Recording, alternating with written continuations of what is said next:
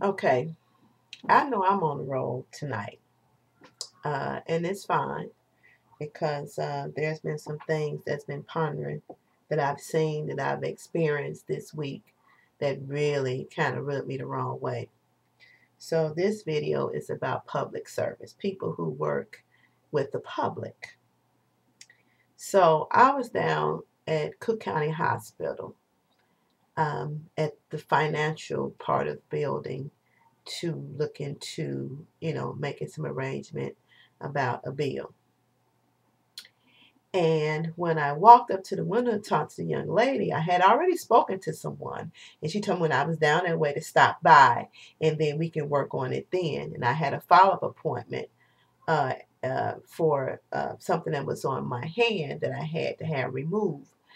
And so when I walked up to the glass, I talked to her. I said, "How you doing?" I talked to her nicely.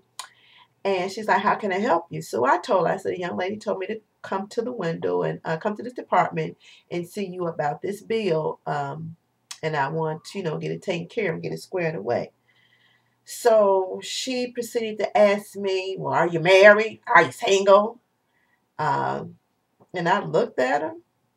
And then she started pulling all these papers. And she's like, "Well, you need to have this, this, this, this, and this." And I looked at her again and I'm like, "Really? Really?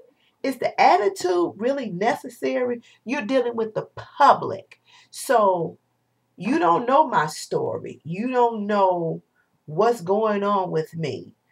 But yet you want to talk down to me and you want to be attitude like you doing me a favor." Well, let me explain some to you for all you nasty public service people, cashiers, clerks, whoever you may be.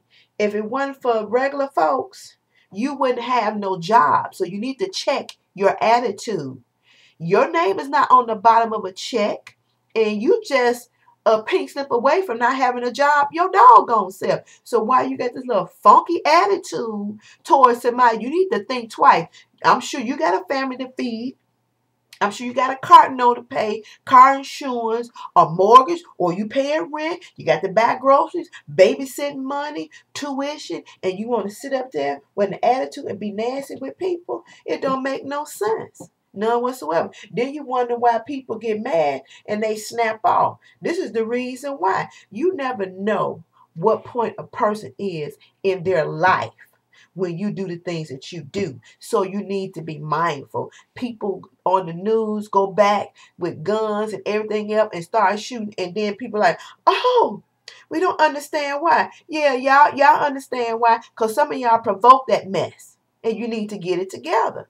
You ain't queen of kings or nothing. Hell, you working a job like everybody else. You ain't running no company. You working for a company. It's not your money. It don't cost you nothing to be nice. And if you can't be nice, then serving the public is not for you.